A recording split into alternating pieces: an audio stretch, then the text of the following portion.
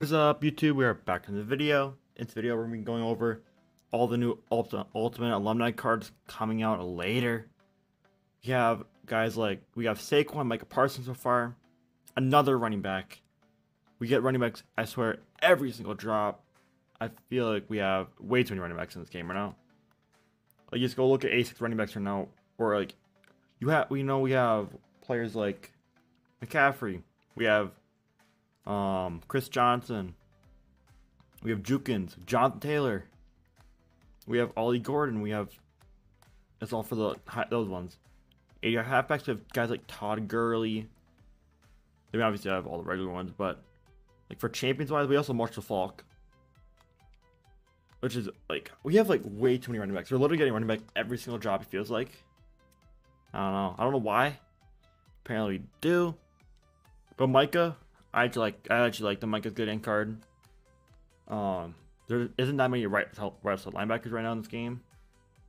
It is only TJ Watt. So, and TJ Watt's a pass coverage guy. So, and Micah's more of a rushing guy.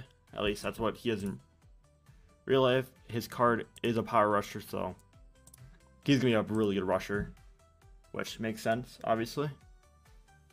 But what most likely be the best thing to do is I'm not guaranteed it's gonna be the best thing to do, but I'm gonna guess sniping and flipping Ultimate Alumni cards will be probably the best thing to do. You go over here, search up Ultimate Alumni, and you probably can do your 80 to 81s like normal. Probably want to sort by catalog or position, whatever you have to do. You sort by position. Wide receiver, for example, right here. There's two cards right here. When packs out, you're gonna have to filter by in the catalog by wide receiver, and click on the card like this, and look at the card, and you can click on the card to refresh it again and over again until you get cards. You know, that's probably what you're gonna do tomorrow because that's how it is. Market is flooded on 80 to 81s. Same thing probably for A2, A3s might be flooded. Hopefully there's some good A3s again tomorrow. They got those for conference stories. Last time, like the last one, in case you missed it, didn't have great A3s, I'm pretty sure. But stories did. If we have like budget A3s again, that's been really nice for sniping and all that stuff. These A3s are going for around 50k right now. I feel like they drop a little bit, probably drop to 45, 40k, because I don't know how much Saquon is going to be, honestly. Maybe a max of 200k, 250k probably max for Saquon. Honestly, because Lamar is actually getting down there in price. But I feel like A2 filter will work really well for you guys because people will be open rerolls. A2 overalls are very common in alumni rerolls, and A3s are very they're more common than other packs. And obviously, if you have a big stack, it's never a bad idea to be sniping these cards. Like Mike Evans, game for like 120, 130, 140, like that won't be a bad thing unless the market completely crashes. Same thing for the other dude. Eric Kendricks, like getting for like 60k. Will be great. Will be great profit and all that stuff. And you have the other ones like Miles Garrett. If you can give like 110, 120, 110, I feel like it's like actually a good price. You probably will buy him for like 110, so I'll buy for 130 tomorrow. Don't exactly know what his price will be, but you have to make sure you check your prices and all that. LTDs, we do not know who the LTDs are yet, but I'm gonna assume we're probably getting another LTD corner, honestly, for defense. We have a linebacker and a corner, but we have not got a corner this week yet, I don't think, for anything. So I could see maybe us getting like, what the corner, like a Sauce Gardner. I could see us getting a Sauce Gardner alumni card. For defense and offense, we could get like a card right here. Lamar's really cheap now. 340 is actually really cheap for Lamar. We've got Mariota and we've got McCaffrey so far. We're probably gonna see a receiver. Maybe I could see probably like maybe with a really maybe like a Devontae Adams, maybe Kyle Pitts. Maybe something, maybe one of those, like one of those type cards right there. I don't know, or I mean maybe a Tyreek Hill. Like I'm gonna expect like a big name player for LTDs because that's how it is right now.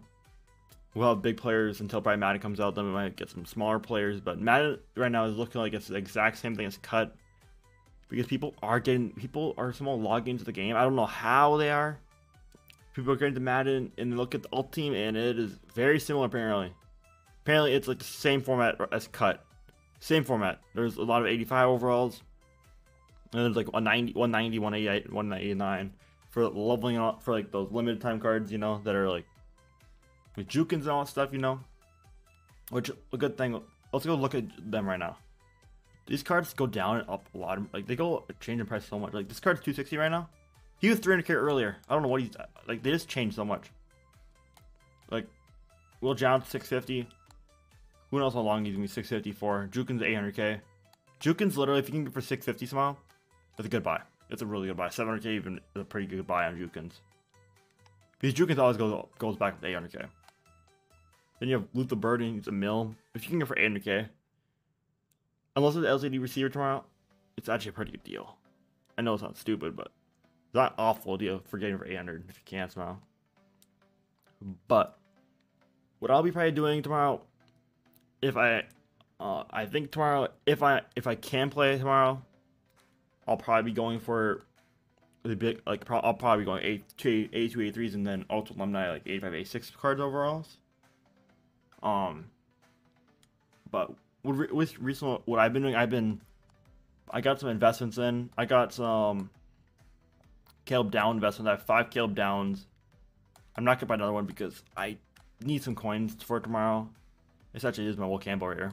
Trying to sell my last Will Campbell off for 550. Pretty good profit on that. But another filter you could do, like how I didn't make a video on snipe filters. You guys want to watch that? But you do epic alumni, and you sort offense, defense, or whatever you need to do at the time. Let's sort offense right here. You see Lamar and Mike Evans, and defense you could see Kendricks and Myles Garrett right there. And you just refresh.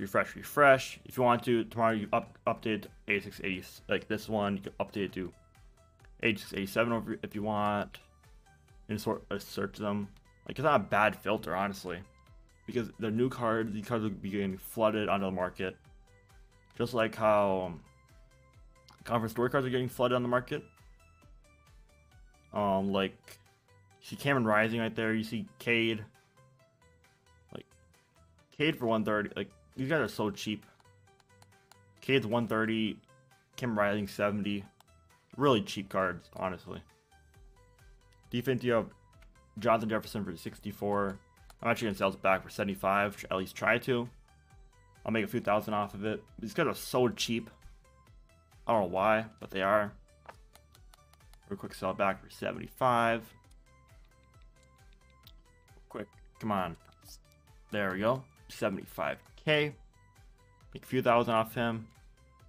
But I'd recommend actually, like, if you're not doing 8283s or 8081s, do the 85 to 86 and then like just snipe those cards. Those cards are gonna pop off like crazy on the market. That's how it works. They pop up a lot, or not a lot. I mean, you get a good amount of them. And yeah, make sure you guys like, subscribe. See you guys next time. Peace.